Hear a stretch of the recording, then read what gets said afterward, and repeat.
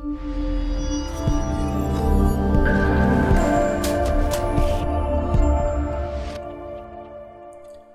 guys, welcome to the Revive Stronger podcast. I'm your host, as always, Steve Hall, and I am welcomed today by Shelby Starnes. Hopefully, some of you at least know who Shelby is. He might not be directly within a lot of the typical people that we have on the podcast, but I think he should be, and I think he should be introduced to you guys, and that is why we have him on the show, because I think he has an incredible amount of value to add to the show and to you guys. So to give a bit of background behind Shelby, he is a champion bodybuilder himself in the IFBB and in the NPC. If you just Google him, Google bodybuilding, you'll see an incredible physique. Shelby looked tremendous. He was also part of the team Elite FTS, and he over there often is answering people's questions and things, and he has a fantastic Instagram account, which I think many of you would benefit from following. I really enjoy following him over there. And he has a degree in psychology. So he is a very smart individual, and I think he's going to give a lot of value to you guys. Is there anything you want to add there, Shelby? You've already overstated my importance. And we were just talking off air that actually Shelby and Mike Israetel, obviously someone else who is regularly on the show, know each other, know one another. I know I'd heard Mike reference Shelby a few times, and it's a small world. Definitely, for sure. So Shelby, your skills, I think, at least dominated on Instagram, are some incredible transformations of people going through contest prep, especially some females getting unbelievably lean, coming in fantastic condition, and also just some very good advice for competitors in the off season and in contest prep that I think is often missed by a lot of people. And I think this is something that would be incredibly valuable for our audience. And obviously you're an incredibly successful coach, and you've taken many people to stage who have done incredibly well. And I'd love to know what you would say are kind of some key things you think for a successful prep. That might be kind of starting out, or kind of, it could be anything to do with contest prep. Okay, sure. Yeah, I think one of the reasons that I think that people like what I post, or at least the people that do like what I post, the feedback that I get is that I think I try to be fairly realistic and speak the truth, and maybe sometimes touch on things that aren't necessarily the most glamorous aspects. Sometimes they're either neglected or not talked about for various reasons, or just things that people tend not to notice, just due to our own cognitive biases for whatever reason. So I try to, as much as I can, I try to tease some of those things out and offer my advice and input. I've been doing this for a while now. I have a handful, a good amount of experience working with a variety of different physiques. So I try to tease out some of the commonalities, some of the common pitfalls. But I mean, also not just to focus on the negatives, to what are the common, success stories too, the people that succeed, what's the common denominator there?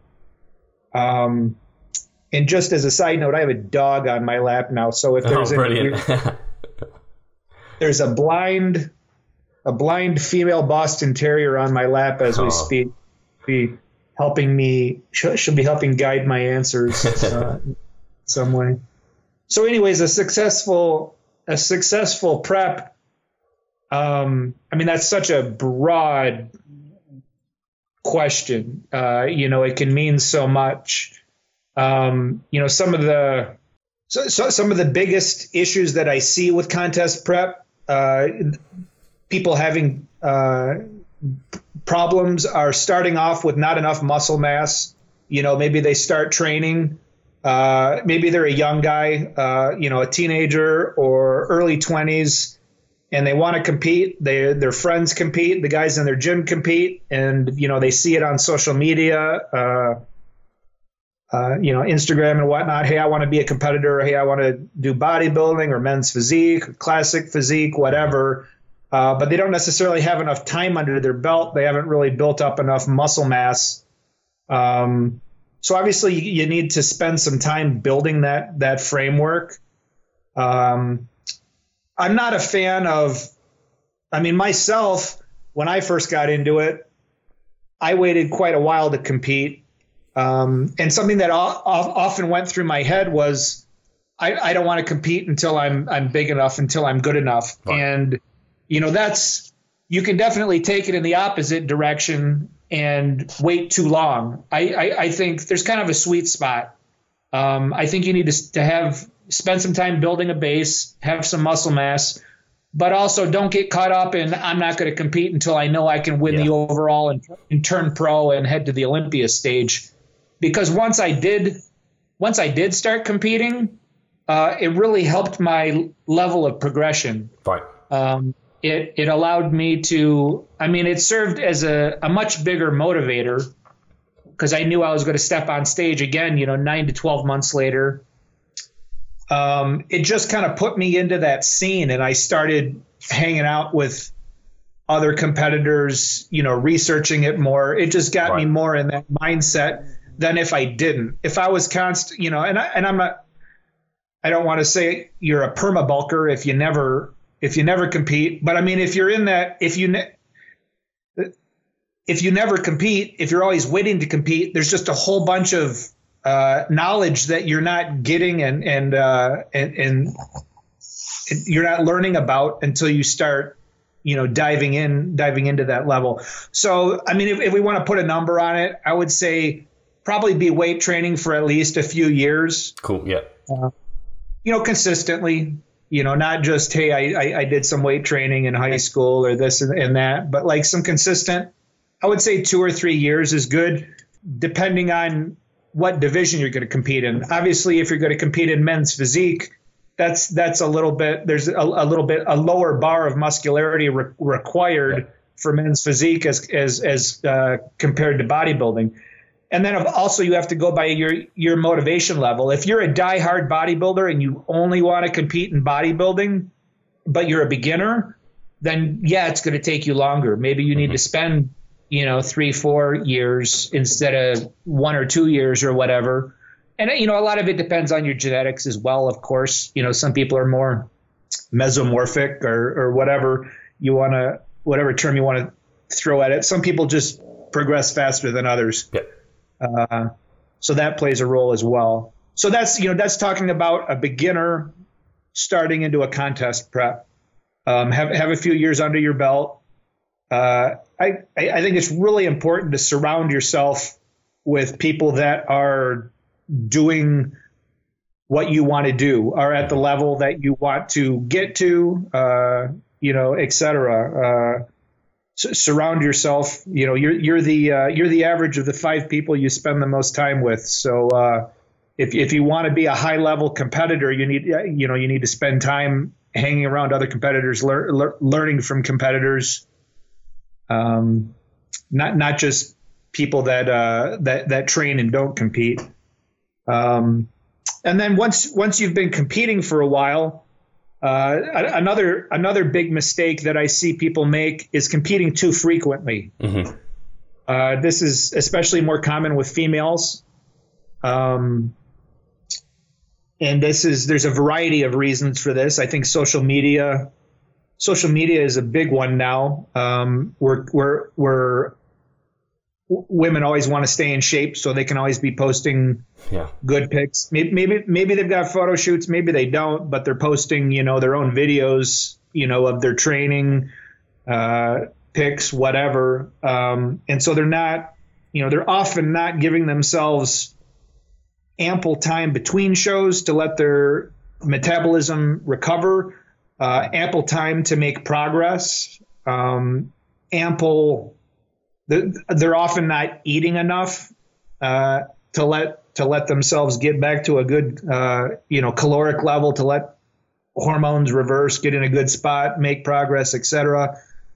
they'll do a contest, and then 3 months later there's this other one that my girlfriend's doing, and I want to do what my buddy's doing, and I'm already in kind of good shape, so it's 12 weeks, like why not do that one? So they end up doing, because they've got all these hormonal adaptations in their body that have thrown them off from the first diet. They're fighting against those for the second diet, so they end up having to cut calories even lower, having to do more cardio. If they're using supplements, maybe they have to use more supplements, more thyroid or whatever, fat burners, and it just ends up being this. They keep digging themselves into a deeper and deeper hole, and it's a vicious cycle. And until they spend some time getting out of that, reversing out of that, and being at a sustainable, normal body fat level for a while, they're not going to make any progress. And they're just going to keep on shooting themselves in the foot and making successive preps harder and harder and harder. So those are two big ones. Having ample muscle mass, and then having ample time between shows. I guess another big one would be being at a good, and this plays into the last one, but being at a good caloric level to start into prep. You don't, the off season, you should be looking to make improvements in your physique, getting stronger, bringing up weak points, and getting yourself metabolically, hormonally in a strong position. Yep. Calories should be, you spend some time getting calories up high while keeping your body fat reasonable. There's a sweet spot or a sweet range between being too lean that you're not allowing yourself to recover, and being overly fat where you're, there's other hormonal adaptations that come from being overly fat. And it's also just, any fat you gain eventually has to come off. So, there's a sweet range there. So starting prep, you want to be eating a good amount of food, so you've got room to play with as you get into the prep. And then depending on your metabolism, your personal metabolism, depending on if you're assisted or not assisted, these things will determine the duration of your prep, when to start dieting for a certain show. You might say, an ideal situation would be, you're in a healthy spot. You've got good blood work. I always recommend getting blood work done. Make sure your hormones are in a good spot, and then say, hey, I think we're in a good spot that we could do a show in 24 weeks or something like that. So let's see what's available. And then we can start easing into our diet via, various means. That's an ideal situation. And an unideal situation would be, hey, Shelby, there's a show in 9 weeks. And it looks good. My girlfriend's doing it. Can we do this one? Like it's always much better to pick a date based on what your body and what your body's doing than try to do it the other way around. Try to make your body fit into some preset date or whatever. Those are some big ones that just come to mind off the top of my head. Do those trigger any questions or comments in your head? Yeah, I think just in my head, to summarize that, it's basically being the competitor, but in a healthy spot. Because when you're lean at kind of competitive levels, you're not healthy. You basically want to be kind of have the muscle mass and be in a good healthy spot. So you talked about kind of metabolic health, but also not being too overly fat, being in a place where you can realistically get to stage. Because I think, like you said, the people that compete too often, they've still got, issues with their kind of nutrition. Maybe they're not on high enough calories to give them enough room to play with. Maybe they've got poor diet habits. They're kind of not eating the best way. They're still kind of lagging some of those diet fatigue factors that we kind of pick up during our contest prep. So, no, I think they're brilliant points. And I guess a question that came into my head was, when you are going through a contest prep, is there anything you're doing to try and keep that person as healthy as possible? Any like refeeds or diet breaks, protocols? Do you use any of those in your contest preps? Definitely. And that's it's a very individual thing, of course.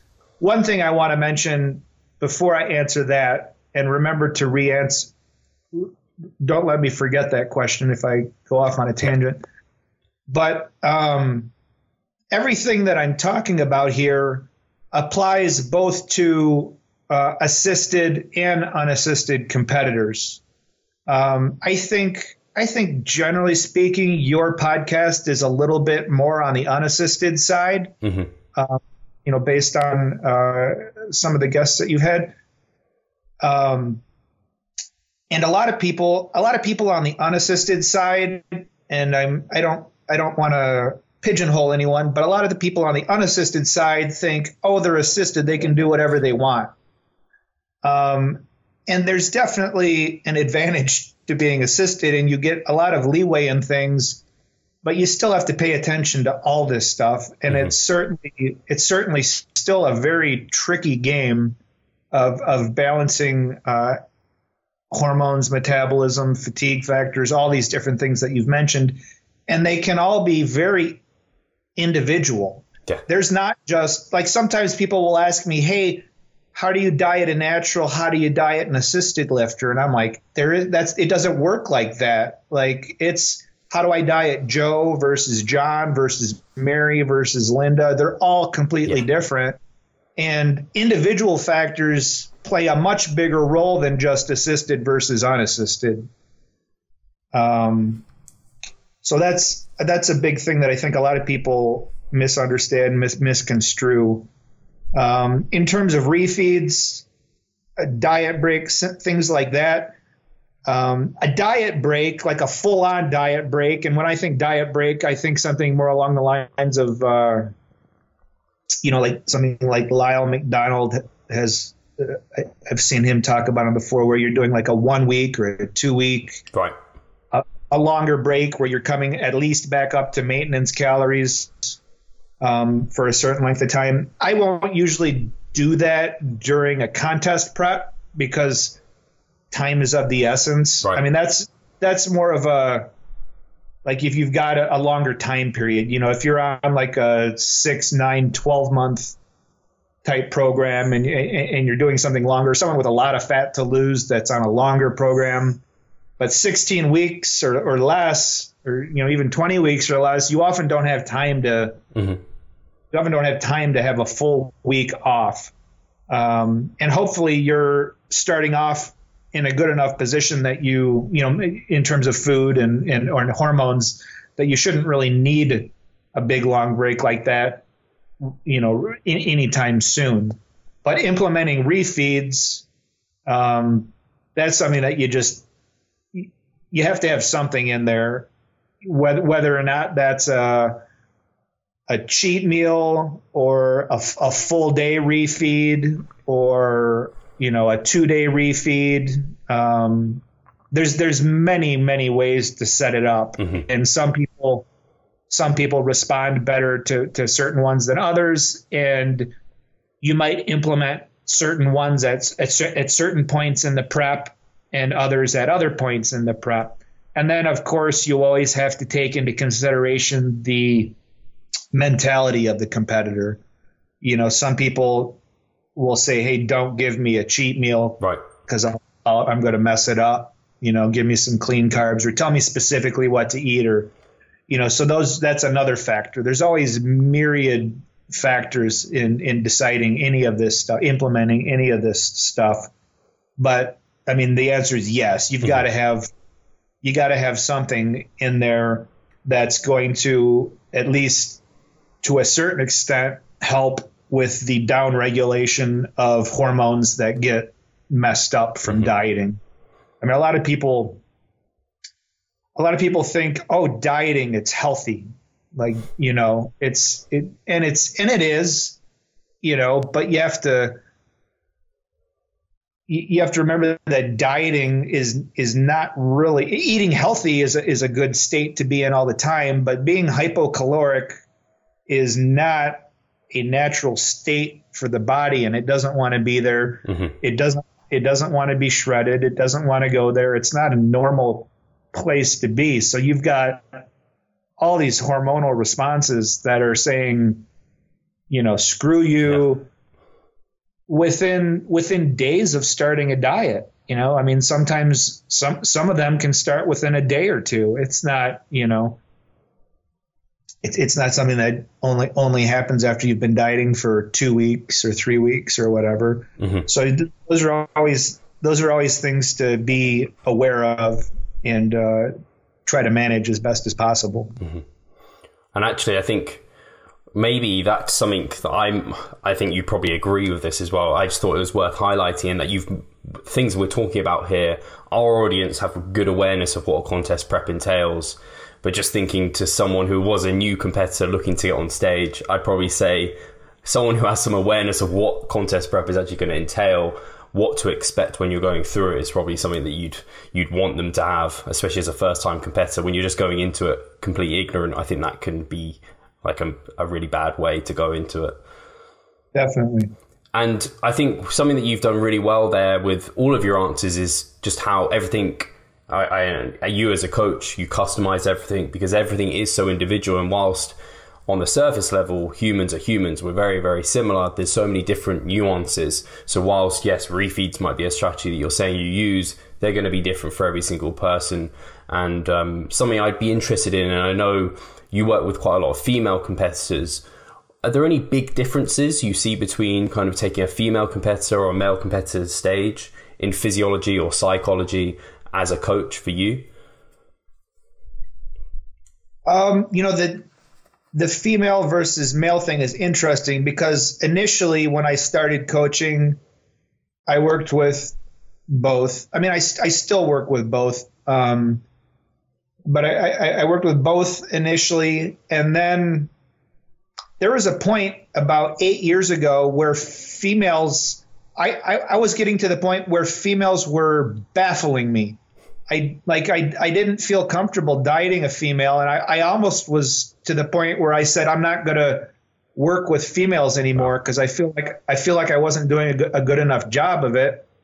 And then a year or two later, something clicked or switched, and I started having really good success with females. And then it just snowballed. I mean, how social media works, if you have success with a couple clients and other people find out that you have success with a couple clients, they want to be that client, and then you get more pros and more pros. And I'm to the point now, I prefer working with females. I actually don't want to work with competitive males anymore. Mm-hmm. I'll work with non-competitive males, males that aren't going to step on stage. But in terms of competitors, I really only want to work with females at this point. And honestly, a big part of that is the psychological factor. And I am surely not trying to say all males are one way and all females are another way, because that's definitely not the case. But generally speaking, I find females a lot easier to work with. I think they have less of an ego. I mean, that's the biggest, easiest. If you just had to sum it down to, one thing, females are easier to work with because they have less of an ego about everything. At least the competitors. Again, there's some females that are competitors that I don't like working with. They've got more of an ego. And there's some males competitors that are great to work with. But, on an average, I find that females are a little bit more trusting, and just have less of an ego about everything. Mm-hmm. And at this point, I've worked with so many females, and I've had success with a lot of females that it's just my niche, and it's easier for me to work with a female. Like I'm already, it's like task switching. Yeah. Like male, like I'm not usually thinking of a dude that weighs 250 pounds or whatever. I'm thinking, gals that are on stage at 130 or whatever, So it's just it's easier for me, and I find it. I don't know. It works easier for me to just focus on one sector than try to be jack of all trades or whatever. I prefer women's physique and figure. Mm-hmm. So these are the more muscular divisions and low body fat. I don't work with bikini clients. That's not my interest. I work with some women's bodybuilding clients as well. That division's not as popular as figure and physique. But yeah, that's the biggest answer is I like working with females for what I would probably deem as psychological factors. And then also just it's easier for me at this point. No, it makes complete sense. Like specialization, I guess it's a well-known kind of historical like thing that people do. You get better at doing a certain thing, so it makes sense to go down that niche. I'd be interested then if we even like took it one further with the females you work with. Have you got any examples of like quite extreme differences between clients, whether or not you had to take calories really low for one individual or anything that's kind of very different, just so that people listening in know that there's like big individuality even between kind of all different females? Well, I'll give a couple examples here, or two things come to mind. One thing that comes to mind is that certain people, and this is males or females, certain people seem to respond much better to either a reduction in carbohydrate or a reduction in fat when dieting. Everybody needs protein. There's no bodybuilder that's on a low protein diet. But some people seem to do better with lowering fat close to zero and keeping some amount of carbohydrate in, while other people are the opposite. They do better with, low carbs and a little bit more fat in the diet. And this is kind of funny because if you look at the science says, it's, just equate for calories and, as long as this, but science is, I love science. I'm not dissing science. I love it. But science doesn't get down to the individual nitty gritty and cover, science is more looking at broad trends. There's not much science on getting people inside out shredded for contests, down to these inhuman body fat levels. There was just I saw people posting studies recently, or this meta-analysis or whatever that came out that said, generally speaking, low carb or low fat, it doesn't matter. And I would say that for the average person trying to lose weight, yeah, generally speaking, do what you want. But once you're getting down into the nitty-gritty and trying to get lower than normal body fat levels, you're probably going to find that some people will respond better to one way than the other.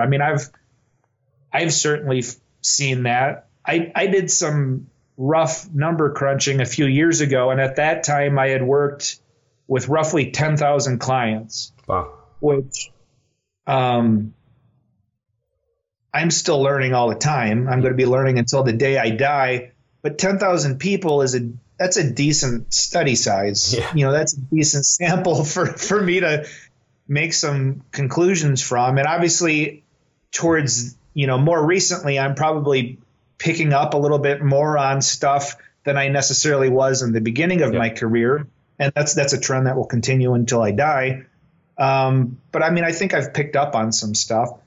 So, and there's certainly people that respond better to one than the other. So I think I killed that one. Some people respond better to lower carb versus lower fat.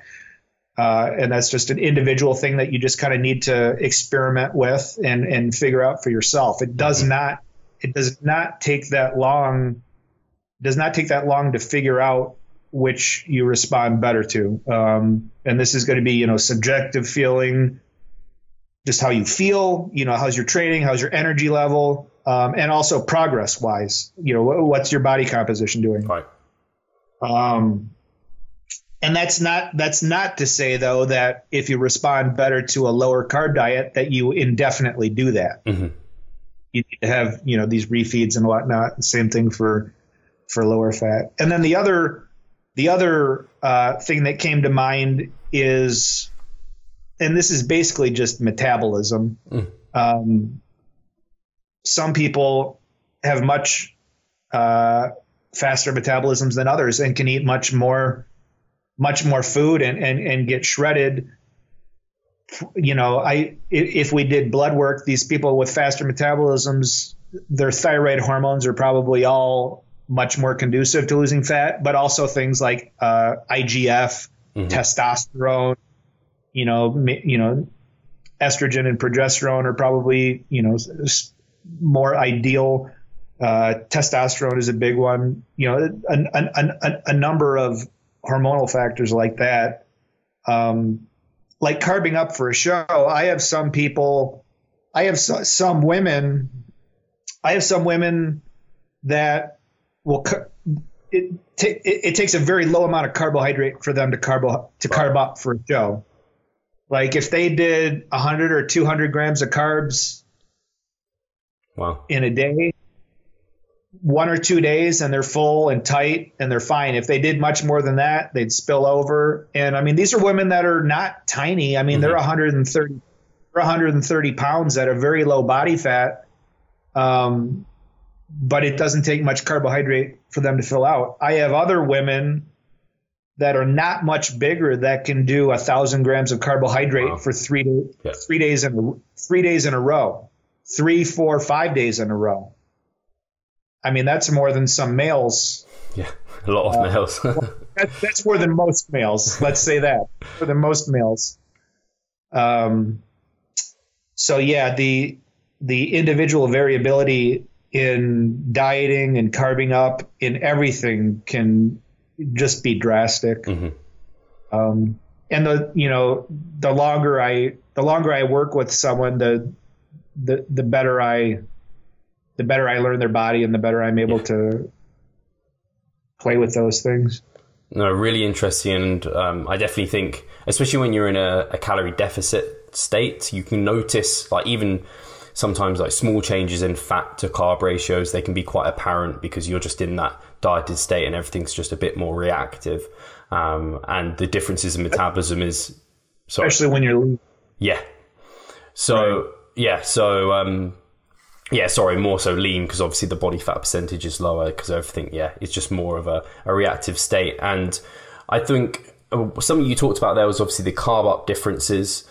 It might be interesting to hear do you have like a standard, or not a standard, obviously it's different for every individual, but a preferred way to go about kind of carbing up, or like the peak week, if we can call it that? Yeah, it's so individual. I mean, I talk about that a lot. Like, maybe I've got 5 people competing on one weekend, mm-hmm. and they're all on something very different.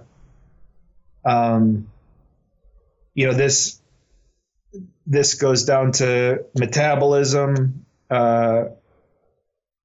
Metabolism is a big one.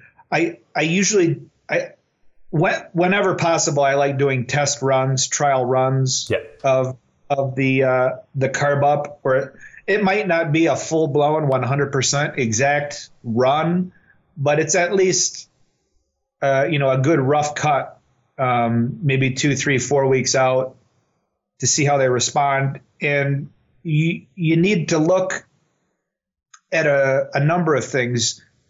I mean, fullness and dryness are what a lot of people pay attention to. I mean, those are the 2 big ones, fullness and dryness. But another big one that can play a role in what you do is what your stomach's doing. I'm talking about distension. A lot of people when you carb them up, they might end up full and dry, but their stomach is bloated for whatever reason, more so than another person that did the same exact thing. So someone that has stomach distension issues, they might do better loading a little bit earlier in the week.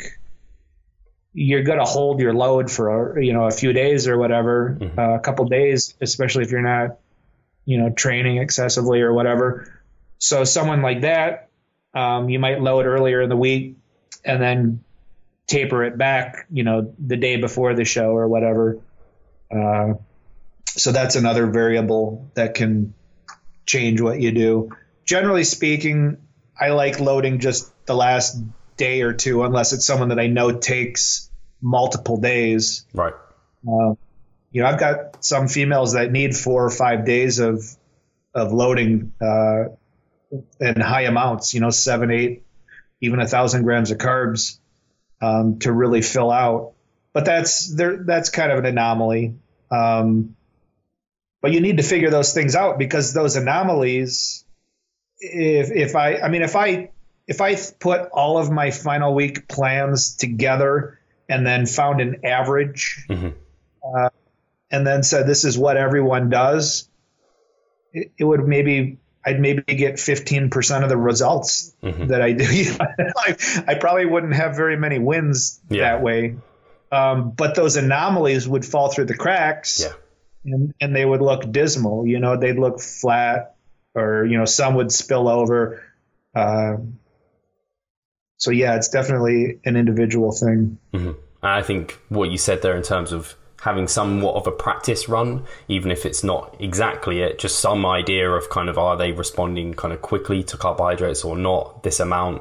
I think that tells you a lot. I think that was key. Also, just during your diet, during your prep, you're going to get input on how someone responds. And then, if you've got some sort of weekly refeed, you're going to see, oh, they look great the next day, or maybe they look great 2 days later, or, what's their stomach doing? What's their water retention doing? Or, oh, you're looking watery, but yesterday you only drank 3 liters of water. Like, why did you do that? Like, let's fix that so we don't have some confounding factor that makes us think something else is going on, when it was just a simple matter of drinking another 2 liters of water and everything looks flush and, tight. So during prep, I like looking at people pretty frequently. Okay. And when I start off looking at, like in the off season, I just do once a week. I know some people like to go less frequent than that, like every 2 weeks or something. I find that generally, I think once a week is a little better, just to keep a closer eye on things. And I think it helps with motivation for someone too, and accountability, to know that they're checking in once a week. 2 weeks, in my opinion, is a little bit too long. Anyways, pre-contest, if we're starting at 20 weeks out or 16 weeks out, I might start off by pushing those check-ins closer to maybe every 4 days or every 5 days. And then as we get closer to the show, it's going to be more frequent, every 3 days, every 2 days. Sometimes I want to see you the last couple of weeks, I might be asking for pics every day. I might be asking for pics a couple times a day. Keeping a close eye on things. The more information and the more data you can get, is the more helpful it is, as long as you're intelligent about it. Obviously, too much data can be confusing for some people, but if you know what you're looking at, it's helpful. No, I completely agree. I think the degree of changes, the closer you get to stage, the bigger they are. Every kind of, not even every pound, less than a pound, like you could stay stable in body weight, and the body could change dramatically through different variables. Like you said, it could be carbohydrates, sodium, water intake. Loads of things can have an impact. So yeah, it becomes so important to get, and that's the most important thing. How are you looking? Like scale weight can only tell you so much. All these other things can only tell you so much. It's important how they look. That's what wins them kind of the trophies, how they look. So really interesting. And I don't know if you've got any anything you've kind of seen, maybe, I don't know if it's common or just you see it happen too frequently where people screw up a peak week? Is there any kind of common things you see that people just, maybe they overemphasize certain elements or just don't think about something? I don't know if I have a good answer there because I don't run into people that are doing it wrong. That's If they're doing something wrong, they're not talking yeah. to, and the people that are working with me, I'm making sure that they do it right. The common things that you hear about people doing wrong are these archaic water tapering and water cutting methods where they're not drinking water for days on end, or, cutting sodium, keeping sodium out the whole prep, keeping sodium out the whole final week, things like that. I think most of your listeners are probably aware of those type of mistakes. But nothing else really comes to mind. Okay. And something I'd be interested here, your take on, is obviously getting that person to that position. You need to get them shredded. Obviously we talked about carbohydrates and fats and protein, and we're creating that calorie deficit. Do you utilize cardio as well? What's your approach there? Kind of, do you use like low intensity, like high intensity, or any or as little as possible? What's your kind of thoughts on cardio? I definitely use cardio. Cardio is a big tool, and quite often you need to create a bigger calorie deficit than you might want to with diet alone. But cardio is, you're looking for the minimum effective dose. Cool. You want to use as little as possible, but that's not to say that you do as little as you want. Mm-hmm. You do as little as is necessary. It's a minimum effective dose. The emphasis is on effective, not minimum. So some people need more than others, and this can be dictated by their metabolism, by their body fat level, by their timeline. Timeline is a huge factor in setting up diet that I think is often overlooked, or at least not often talked about. Is, people say, okay, what's the perfect diet for this or that? What should my cardio be? What should my diet be? And it's like, well, if you have to be on stage in 8 weeks versus 24 weeks, the answer is completely different. So timeline is a huge one. I generally like using a combination of both low intensity and some HIIT interval cardio. HIIT can be very, very effective. It's very, what's the word? Time efficient. But too much can definitely zap someone. It can zap your nervous system, can detract from training. I think it can create a lot of fear and anxiety mentally for people, which is never a good thing pre-contest. You've already got hormones working against you, so try not to layer on top of that.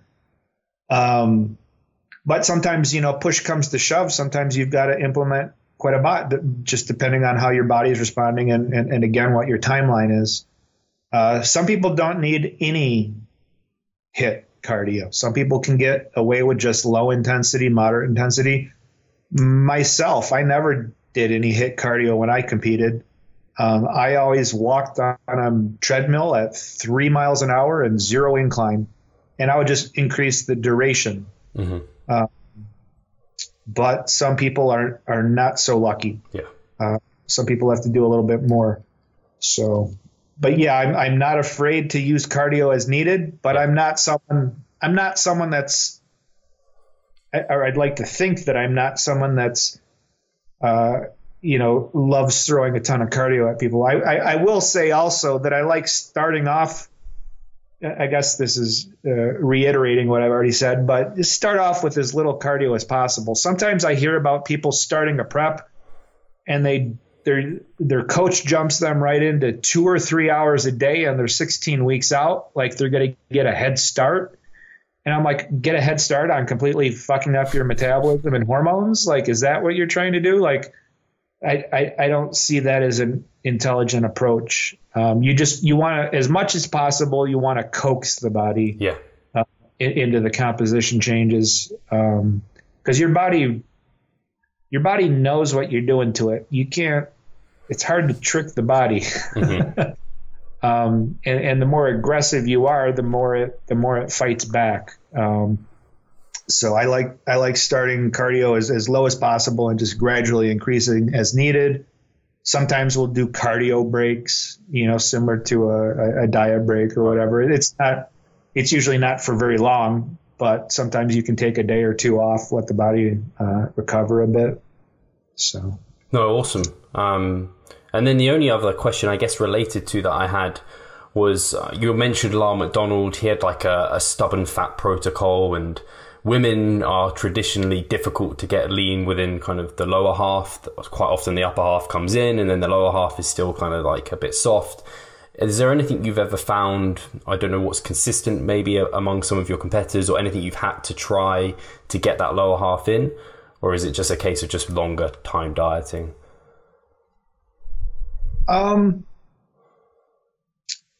It's not always lower. It's not always just longer time. I mean, because you can be on the wrong diet and do it for 5 years and never get the results you want. Time is a factor, but it's certainly not the only factor. Lower body fat percentage. Women with glutes that won't come in. Stubborn hips, saddlebags, that area. A lot of that is hormonal. And so you can attack it from a hormonal perspective and try to do things to, like take estrogen blockers. Right. If you're in the assisted realm, there are estrogen blockers that can assist with that. But even still, there are many assisted lifters that take estrogen blockers that still have a bitch of a time getting those areas in. I have found that while estrogen blockers help, it really just comes down to dieting pretty hard, a pretty big caloric deficit, unless you're just someone that, is naturally gifted in those areas. A lot of times it just comes down to driving the calories down. Right. And, so that's diet and that's cardio. Maybe it's a low insulin environment. Some people respond better than that to others. Generally speaking, someone that has stubborn fat like that, I'm probably going to try a lower carb approach with them initially. But again, they're going to need periodic carbs. They're going to need carbs to support training. They're going to need some carbs periodically, at least, to, help with cortisol and muscle glycogen to support training, yada, yada, yada. But a lot of it, I'll get people that come to me that have already, these are assisted lifters that have gone through preps and used every drug under the sun, but never had their glutes come in.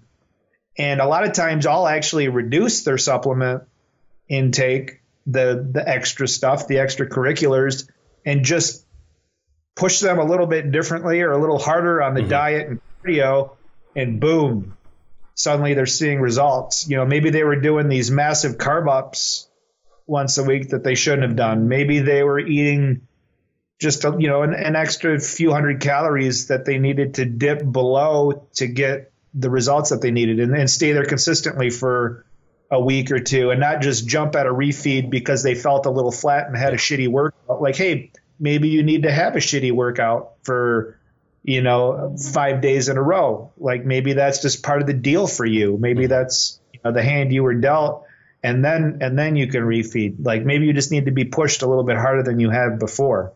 And that goes for natural lifters as well.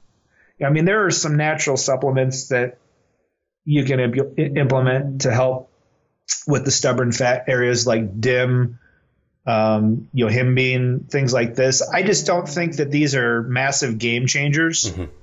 I see them helping a little bit.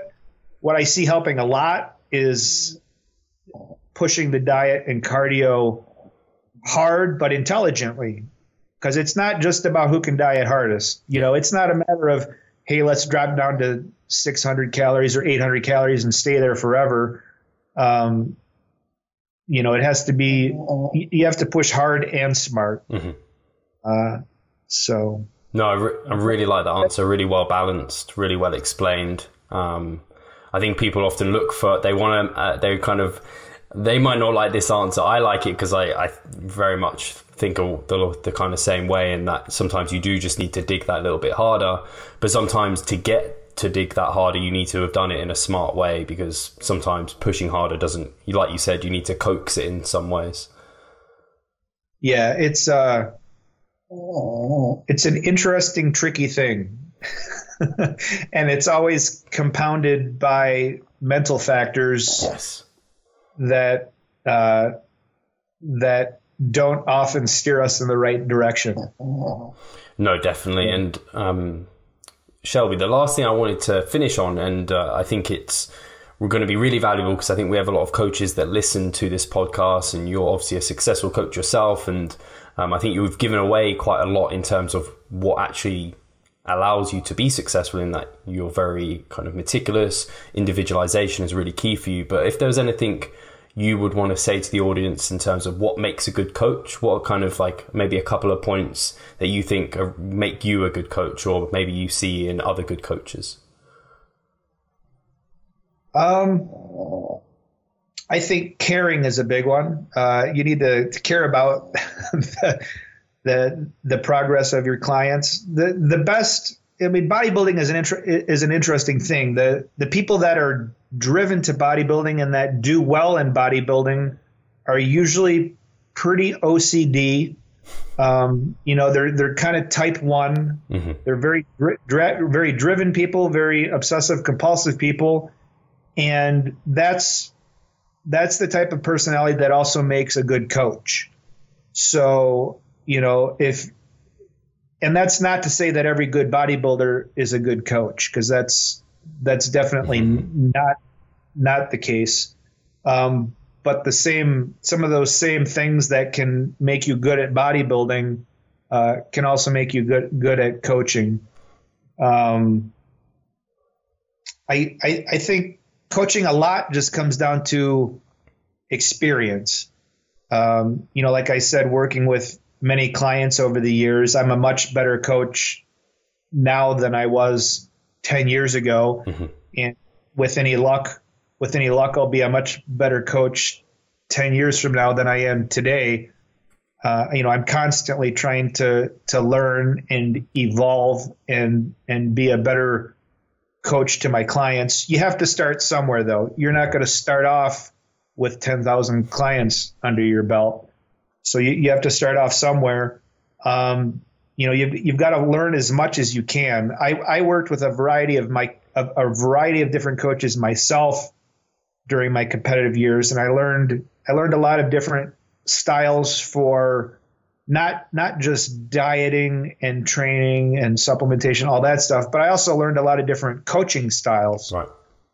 And so I was able to say, hey, I like this about this guy's coaching style. I don't like this about this guy's coaching style. And I think another big thing is keeping an open mind and realizing one, that no two clients are alike.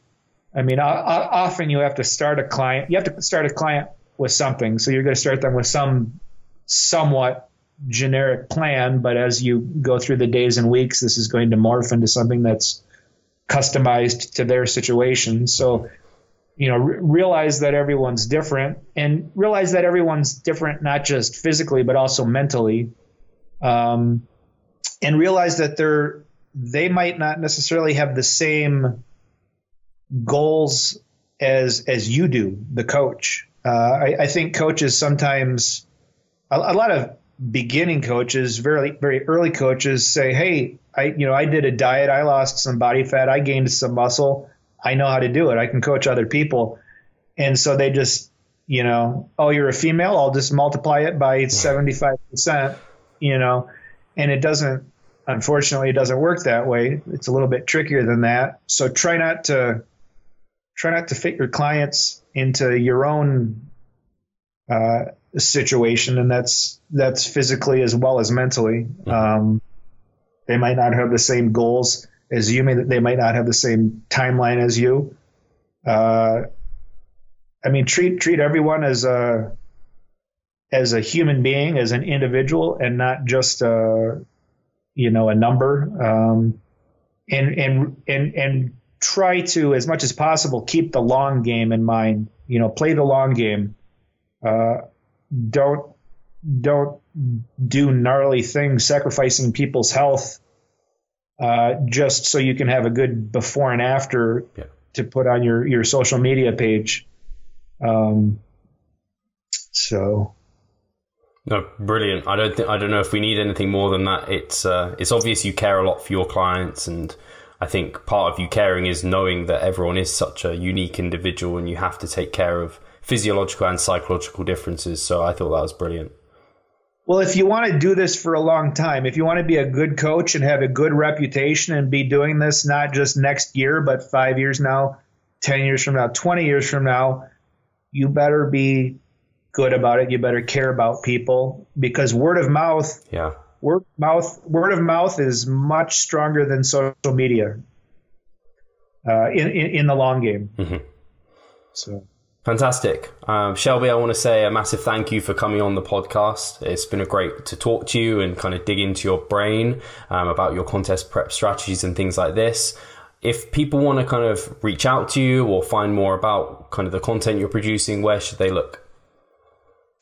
Instagram is probably the best. That's the main platform I use right now for social media. My website is just my name, ShelbyStarnes.com.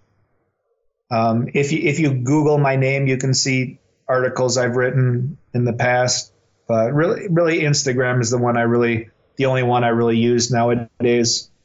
And then there's anyone can feel free to message me on Instagram if they have any questions about anything. Or there's a contact page on my website. They can shoot me an email or whatever. Amazing. Happy to help. I'll have that all linked below. I definitely recommend people check out Shelby's Instagram.